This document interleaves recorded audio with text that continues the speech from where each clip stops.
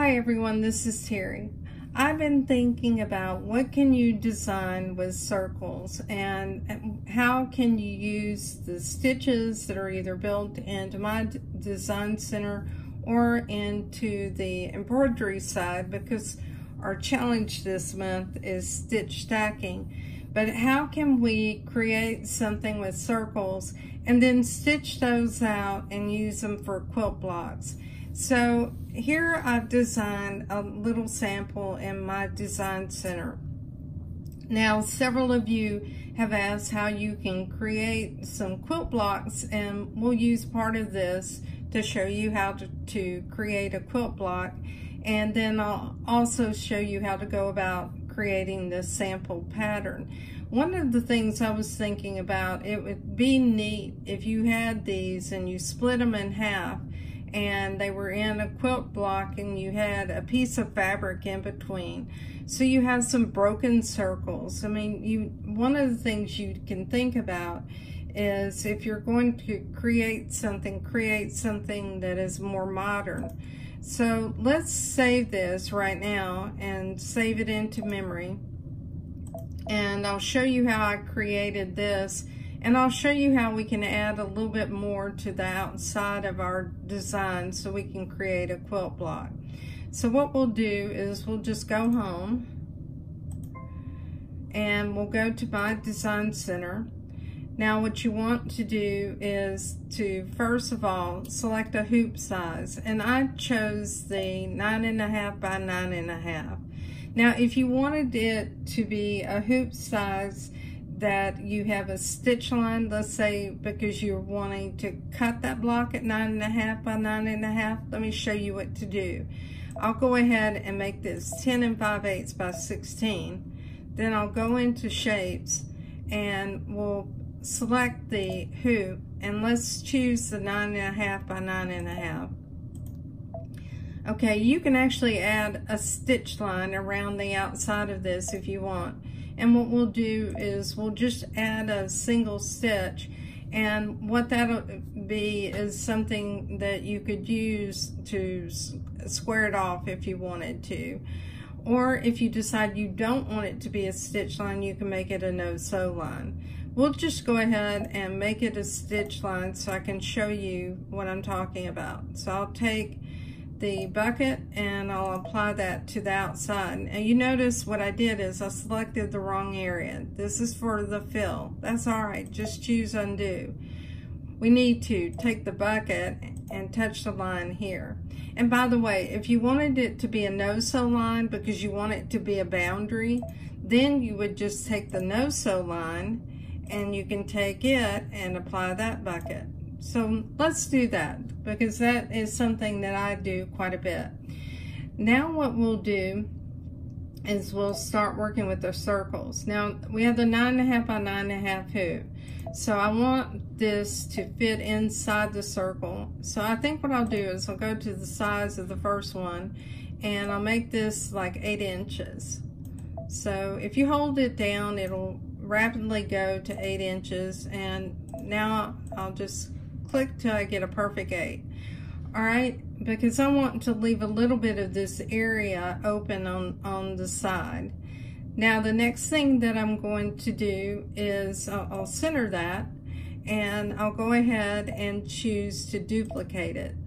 So now I have the second circle. I could have gone back to my shape, but it's an extra step. I'm a little tongue-tied today. I don't know why, but I am.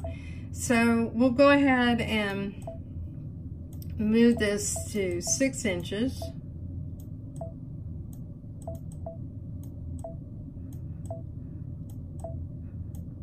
All right, and there we go.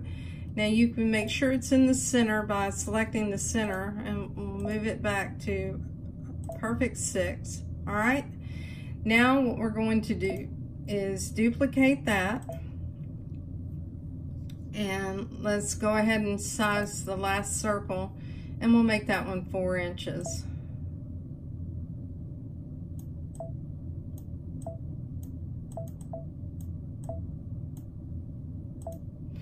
All right, and let's center it.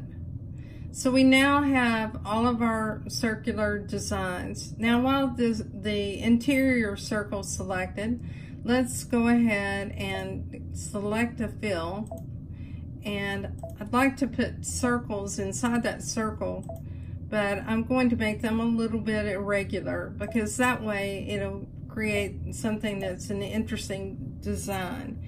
Now let's add some stitches on the outside, and the nice thing is with the Luminaire you now have several new stitches. On the Dream Machine you have, depending on which one you have the candlewick stitch and the chain stitch, but you now have a blanket stitch, you have a V stitch, and then you also have these motif stitches, and I really like those. So let's choose a stitch for the inside, and I'll choose number 1. It's already selected, and I'll choose OK. Now let's pick a different color. We'll pick purple, and I choose dark colors when I'm sharing this with you, and I just made a mistake.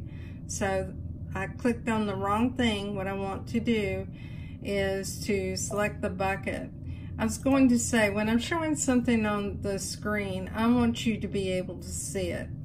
All right, if you don't think you have applied it, click again and you'll hear an audible sound. Now I have mine turned down, and I do that because of the videos, but you can turn it up and you can hear this click click. All right, the next thing we're going to do is we're going to go back and let's select another decorative fill. And let's see, I remember what I put on the outside. I think this is what I use, so we'll use it. And let's take a green and we'll choose OK. Now we'll fill this with the bucket right here. And by the way, if you took the brush, you see what happens. This, you can draw with this, and you can actually create some interesting effects with it. I just don't want that, so I'll clear it. So now we'll select a stitch for the next pattern, and I think what we'll do is we'll select something different than I had last time. I think what I'll do is I'll choose this little stitch here. Actually, I'll choose this one, and we'll choose OK. Now let's choose a different color, and we had a green. Let's choose a blue, and we'll take that and we'll take the bucket and apply it. All right, so we'll fill up the next area. By the time you go through this a couple of times, you're going to find that it's very easy for you to design. And my recommendation is go buy some muslin. Like I was at Hobby Lobby the other day, and they have bolts of muslin that are very inexpensive, or relatively inexpensive, let's put it that way. And that's what I use. I stabilize it well, and I test it out. So we'll take the bucket and let's apply that. All right, now we need a stitch on the outside, and let's select another stitch. And I'm trying to use these new stitches because I really like them. And I'll choose OK, and on that one I'll make that a fuchsia. And we'll take the bucket and apply that. Now what we'll do is we'll add a couple more designs out here on the perimeter. So let's get some shapes, and since we have circles everywhere else, maybe we'll create something with some interest and have a different shape. So let's look at some of our options here. You could take one of these little flower motifs, and right now it's fairly large and you may not see it, but let's resize it.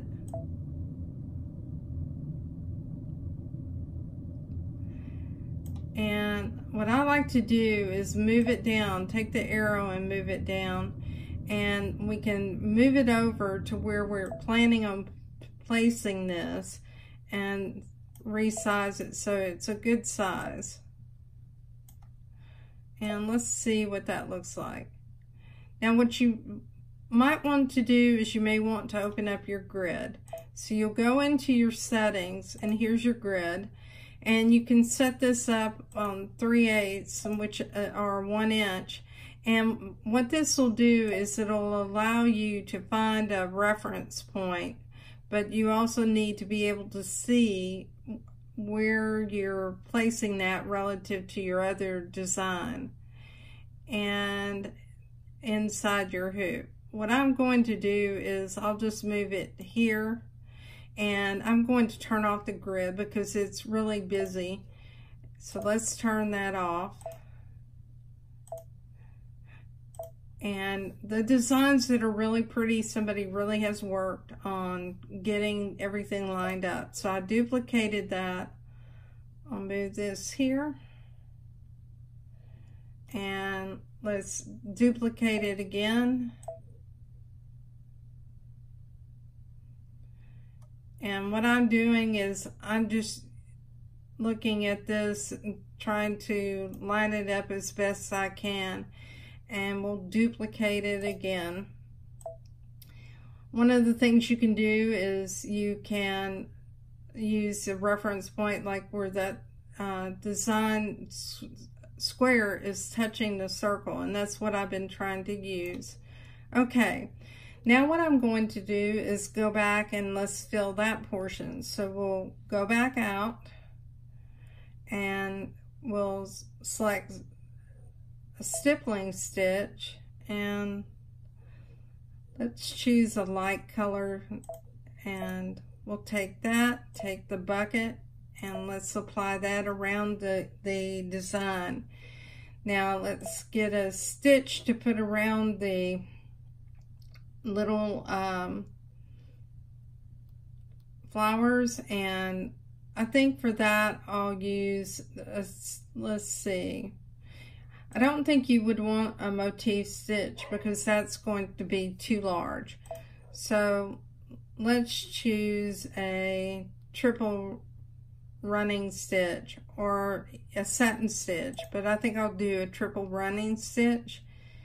And we'll take that color green, and we'll just take the bucket and let's apply that to all of these. All right, and now let's fill the inside. So on the inside, we'll choose a gold color, and this is a small area, so you really don't want too much of a stitch, but you want something that will show up. And we'll use number 13, and we'll go ahead and take the bucket and apply it. All right, now what we want to do is go to next, and now what you're looking at is your stippling. I'm going to go back into millimeters, so we'll go to page 9 and change it to millimeters. And what we'll do is we'll leave this right here as the stipple, and it's relatively small. You can make it larger. This is a stitch length. Leave your stitch length at a small length because this is working through some tight curves. But I am going to decrease that spacing to 8 millimeters. Now let's go ahead and select the next stitch. Now we're looking at the little designs that are in each of the corners. I'm going to leave those alone, but I want to turn off the outline. And someone asked what that means. So let's take the hand and let me show you what happens. You can now see there is an outline stitch that's going around this, and that could be the triple running stitch, but let's turn the outline off and then choose OK. And let's wait a moment till we see the stitches. And you can see now that you still see the running stitch that's going around that design. Now, I do want that to apply to all of my stitches, so I should have linked it. So let me do that and link it. And when I say all, I mean all of this particular pattern. Let's go to the next, and I'll select the 100% so we can see where we are. It's now selecting the next block. I've already chosen that block and made changes, so I don't need to change it. I linked it together. Now we're looking at the stitch that's in the inside of this circle, and I want to turn off the outline and choose OK, and we'll go ahead and select the next one. We're now looking at the stitch on the inside right here in the middle circle. We'll turn off the outline and choose OK.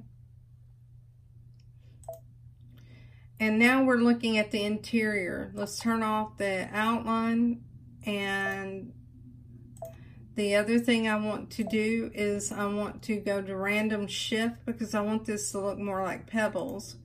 So we'll change our random shift to 3.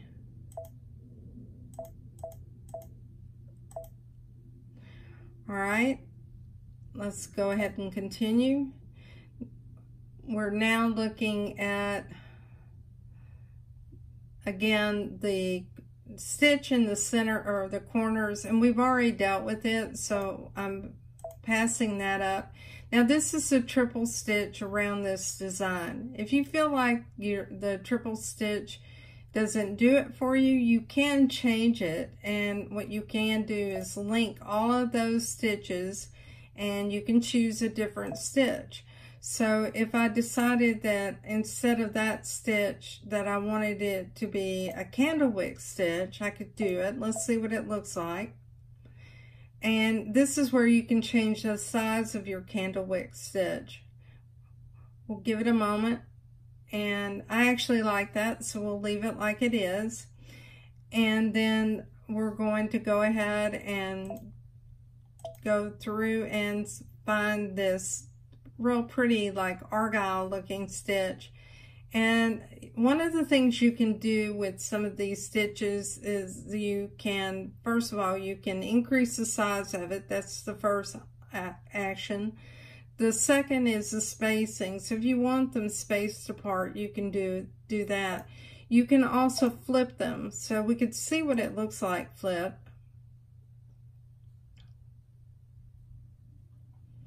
And we'll give it a moment. And with a stitch like this, you really don't see much difference or any difference at all. So we'll leave it as it is. And we'll go ahead and go to the next stitch, which is this pretty stitch here that reminds me of kind of an Egyptian pattern. And I'll leave it as it is. And we'll select the next one, and this is a pretty little motif that's on the inside of the circle, and I like that. So that's everything. So now save this to memory, because if you don't like something, you can always come back and work on it and change it. Let's say that you decide that you don't want these little motifs out here and you just want the stippling, you can do that. So we'll choose set.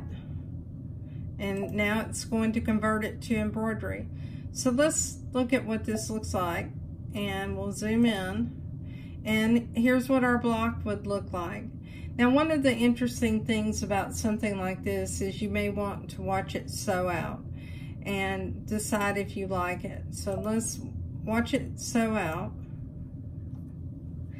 And one of the other things that you may want to do is you may want to change the stitch order, because some stitches may push everything to the center, and that's one reason why I always create samples of something like this. I don't ever just stitch this on my good quilt shop fabric without trying it out.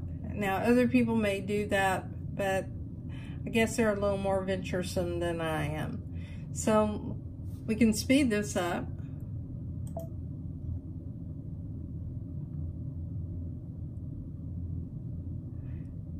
And you can see what it's doing is creating all the fills, and now it's going to go back and sew those outlines. And just like that, you were able to stitch out a beautiful quilt block using the stitches that are built into your machine. And you have such a variety here, you can change them up however you want. Well, I hope this video is helpful to you. If you have questions, I'm always here to answer them. Join us in the Facebook group, Just Stitching with the Brother Luminaire. We have several people in that group that are very talented, and everyone is willing to help the next person. And by the way, just because these are the colors for this design, you can go in and go to edit and change your thread colors. In fact, I would change my thread colors. This probably wouldn't be by color choice, but on video, I want to make sure that you can see it. So for instance, let's say that what I want to do is to change this harvest gold color that's here, and I want that to be more of a reddish color.